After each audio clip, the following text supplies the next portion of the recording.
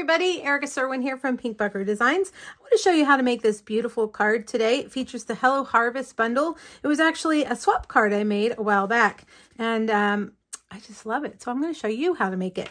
We're going to watercolor that pumpkin. So that means we're going to stamp it in Versamark. And we have two options for watercoloring. You can use watercolor paper, or you can use shimmer white, which is what I'm going to use today. And we're going to emboss it in gold embossing powder. All right, so stamp it, and then we're going to, let's take this, our embossing tray. I've got my gold powder and a little Tupperware kind of thing. And I forgot to use my embossing buddy, so let's see. All right, well, it did pretty good. That embossing buddy is so good. It will keep your powder from sticking where you don't want it to stick. All right, so take your heat tool, and it's going to take about 10 or 15 seconds to warm up to hit the right temperature. And once it does, you'll see your embossing powder turn gold and shiny. You want to kind of move your gun around so that you don't scorch your paper, because that can happen. And I hold it pretty close, but I don't leave it in one spot too long. Make sure you get all the lines. And if you turn your paper, you'll see the light reflecting, making the embossing powder shiny. And that way you can tell. Did I get it all? I think I did. All right, we're going to use Cajun Craze, my favorite fall Stampin' Up color. I am squeezing the pad to get some ink there on the inside. And we're going to use a water painter. And I'm just going to drop a little bit of water in there to make it not so concentrated. And then I'm just going to go through here. The embossed lines really keep the paint from running out, so it's really kind of a fun way to do watercolor. All right, go around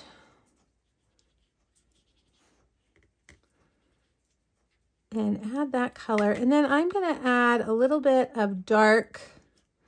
I want it really dark here on the bottom, so I'm just going to kind of take some dark, some more concentrated, and just kind of drop it there on the bottom. Let's turn it and see how it looks. A gold pumpkin is just beautiful this time of year. Make sure we get all the little white spaces. All right, now I'm just gonna soak that up like that, close it up, and we're gonna use soft suede for the stem. So squeeze your ink pad. And before you do that, you do have to run you want to get as much of that color out of there. Soft suede is a dark color, so I'm not too worried about it. But if you were switching to something like yellow or purple or green, you definitely need to get all of that out of there. Okay, now clean out your brush, run it so that it gets nice and clean. Soak up any of water that's left. Close that up. I'm also going to stamp a couple of other things. We're going to stamp that leaf in Mossy Meadow. Right there on the same piece. And then we'll also stamp our sentiment. And I didn't leave enough room on my piece, so I'll just grab another piece. And we'll stamp this in Memento Black. Right there. The shimmer white is kind of somewhere in between basic white and very vanilla. It's definitely not white, but it's not as creamy, you know, off-white as vanilla is. But when I use it, I try to use it for all the stamping that I'm doing so that everything is relatively the same color. All right, we're going to use our dies. Now, your paper is a little bit warped because of the water. And if you're having trouble keeping your die on, you can take Post-it tape and set it like that. That way, you know it's going to stay in place. And then we've got the banner die. Get it perfectly set. And then our leaf.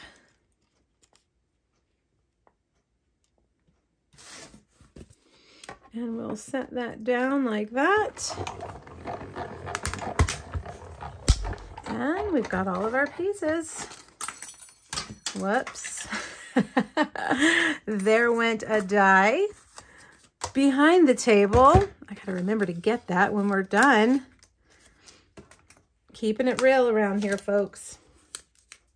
All right, let's put our card together. I'm using the Rustic Harvest Designer Series paper, which when I first saw it reminded me of a chalkboard, like images drawn on a chalkboard. So I'm gonna stick with that black theme here, and I've got a black card base. All right, I've got a piece of Mossy Meadow here. I'm going to put on the left side of the card base, and then I've got a piece of the DSP.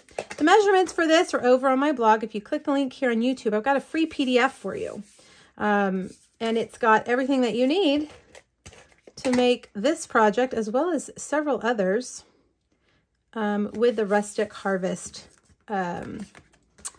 suite of products. All right, now just a strip of Mossy Meadow, just kind of anchor everything down. Mine is obviously too long, so let's grab our scissors, our paper snips, snip, snip, like that. Now I have cut out a basic black label. This is actually from the Scary Silhouette dies. It's a Halloween set, but this is a perfect label. I love it. So I've been using it quite a bit. We'll put our pumpkin on with some dimensionals. Okay. We'll take our leaf and also with a dimensional. And we'll slide that down behind there, kind of, let's see, like that. I'm going to lift that up a little bit and slide that down a little bit more, like that. Okay. And then we've got our banner.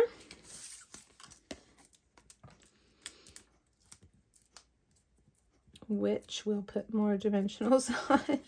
All those little papers. Put that right across there.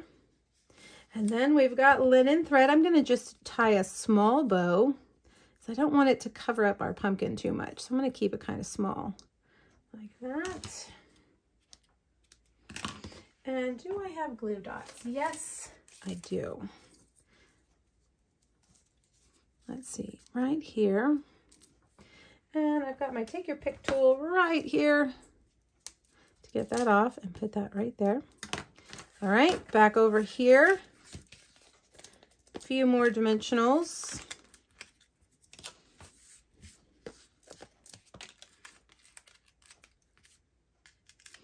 Well, goodness, they have a mind of their own today, don't they? All right, let's put that right there. Now I've got some fun little embellishments. These are our brushed metallic adhesive back dots, and I think I'll add a couple of copper colored dots right there. Your putty end of your take your pick tool is great for getting those off. Now this is a black card base, so we don't want to leave the inside black, because then you have to have a white pen to write, and sometimes, I don't know about you guys, but I don't always have a white pen laying around. So I think I'll just put a couple of leaves in here like this. And we will adhere this on the inside. And then we're done. Now this card, the sentiment says, wishing you the loveliest day. I think this would make a great birthday card for this time of year. It's fall themed. It could also be, I mean, really anything, a thank you card. It could go, you know, all over the place with that sentiment. So I hope you'll make this card and let me know if you have questions. It's a fun one. And this time of year, I love pumpkins, so I love to use them as much as I can. All right, click the link here on YouTube, go back to my blog, check out the PDF, and let me know if you have questions. Thanks, everybody. Bye-bye.